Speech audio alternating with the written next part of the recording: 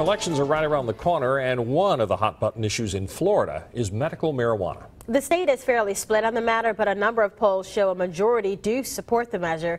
Fox News reporter Will Robinson-Smith is taking a closer look. At stake in the Sunshine State is a provision that would open the doors to doctors to recommend marijuana to their patients. Our focus as physicians is to provide optimal care in a compassionate manner for those individuals that need it and aren't able to get it thus far in this state.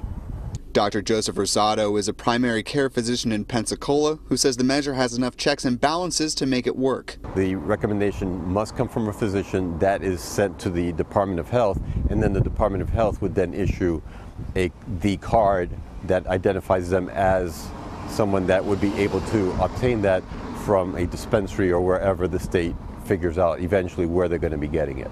One of the opposition groups to the amendment passing is the No on 2 campaign. They say the language in the amendment is too broad and point to the definition of debilitating medical conditions, in which it lists a number of illnesses and says, or other conditions. Other conditions such as headaches, such as sleep apnea, such as stress.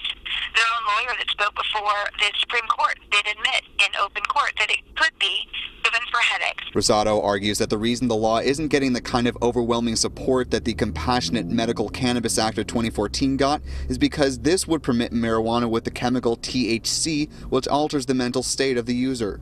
They envision that anything that has THC in it would then lead to the legalization of recreational use, which we're comparing apples to oranges. This has nothing to do with recreational use.